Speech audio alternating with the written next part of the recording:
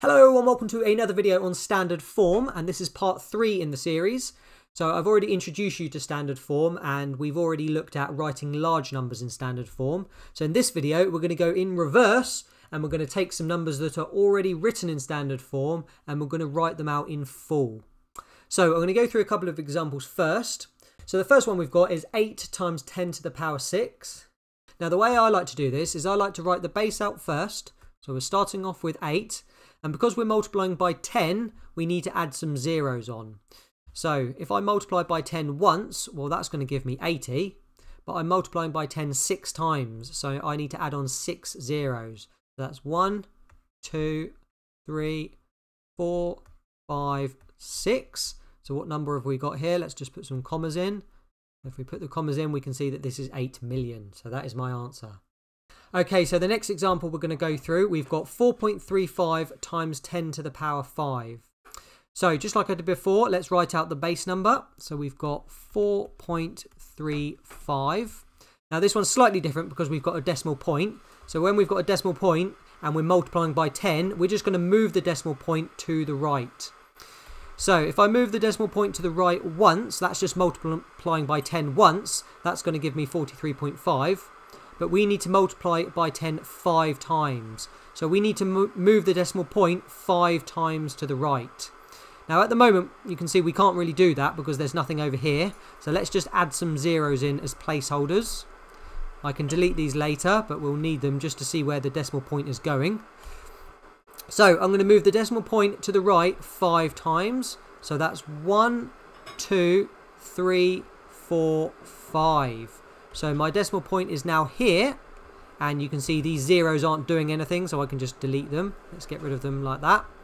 So this is my answer. So let's just clean it up a bit. We've got 4, 3, 5, 0, 0, 0, and if we add a comma in here, you can see this is our answer, 435,000. Okay, I've got 9 questions for you to have a go at now. So pause the video and see if you can write all of these 9 numbers in full. Okay, let's go through the answers. So the first one, we've got 9 times 10 to the power 3. So let's write out our base number. And we're multiplying by 10 3 times, so we just need to add on 3 zeros to the end. So 1, 2, 3. So we've got 9,000. Okay, question 2, 5 times 10 to the power 7. So our base number is 5. And we're going to add on 7 zeros. So 1, 2, 3, 4, 5, 6, 7. If we put our commas in, we can see that this is 50 million is our answer for this one. Okay, question 3, 2.9 times 10 to the power 5. So 2.9. And now we've got some decimal points in. We're going to have to move our decimal point to the right every time we multiply by 10. So because we're multiplying by 10 5 times, we're definitely going to have to add some zeros in here. So let's just add some zeros in. And now let's move our decimal point 5 times. So this is where we're starting. So 1, 2, 3, 4, 5. So our decimal point is now here. And let's rub off these numbers. There we go. So our answer, I'm just going to write it out again. So we've got 290,000. So that is 290,000. Okay, question 4. We've got 8.3 times 10 squared. So 8.3. And we're going to move the decimal point to the right 2 times. So I think I'm going to need an extra 0 on for this one. So if we move it twice, we're going to go 1, 2. So you can see that the decimal point is now here. So it is 830. So 830 is the answer. Okay, the next one, 3.51 times 10 to the power 4. So 3.51. And again, let's add some zeros on. So we're moving it 4 times. So 1, 2, 3, 4. So now we are here. So let's get rid of our other zeros that are superfluous. So what have we got? We have got 35100, which is 35,100. Okay, question 6, 4.04 times 10 cubed. So 4.04.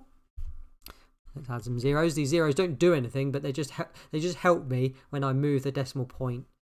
So we are going to move it three times to the right. 1, 2, 3. So the decimal point is now here. Let's get rid of this last zero that we didn't use. So our final answer is 4,040. 4,040. Okay, the next one, we've got 6.237 times 10 to the power 6. 6.237. Let's add some zeros. I don't know how many I'll need. Well, I need quite a few because we're moving it 6 times. So we're starting here and we're going to go 1, 2, 3, 4, 5, 6 times to the right. So our decimal point is now in this position. There were 3 that I didn't use. Let's get rid of those. So our final answer, we've got 6 and then 237,000. So that would be 6,237,000. Okay, on to question 8. 7.104 times 10 to the power 8. So 7.104. And let's add quite a few zeros on. And we're going to move it 8 times. So we're going to go 1, 2, 3, 4, 5, 6, 7, 8. So we almost got the right number of zeros. So let's just get rid of that last one. So our final answer is going to be, we've got 7 and then 1, 0, 4. And then we've got 5 zeros. 1, 2, 3, 4, 5. So this is going to be 710,400,000. Okay, the last question. 3.002589 times 10 to the power 4. Looks quite complicated, but let's just follow the same pattern. So let's write down our base number first. So we've got 3.002589. I think I've copied that out right. And we're moving our decimal point to the right 4 times. So this time I don't need any zeros because I've already got enough digits here. So 4 times. So it's going to be 1, 2, 3, 4. So it's between the 5 and the 8. So our final answer, we've got 30025.89. So let's just put a comma in here. So it would be 30,025.89. So how did you get on with those 9 questions? If you didn't use the same method I did, that's absolutely fine. This is just the way I like to do it. So hopefully that was useful for you in being able to convert between standard form and your regular numbers. In the next video, we're going to start to take a look at really small numbers, because so far we've only focused on really large numbers. You can also write really small numbers using standard form. So hopefully you'll join me for that video next week, and thanks again for watching. Take care.